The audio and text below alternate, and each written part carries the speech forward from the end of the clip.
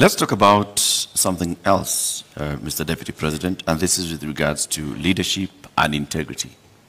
Your opponent, who did not turn up tonight, said he could not come to these debates because he did not want to face a man who has no regard for ethics, public morals, or shame. How do you respond to that? Do you sincerely believe that that is the reason why he's not here? I don't think so.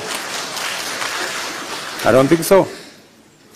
My competitor is not here because he doesn't have a plan. He doesn't have an agenda. He cannot articulate anything to the people of Kenya.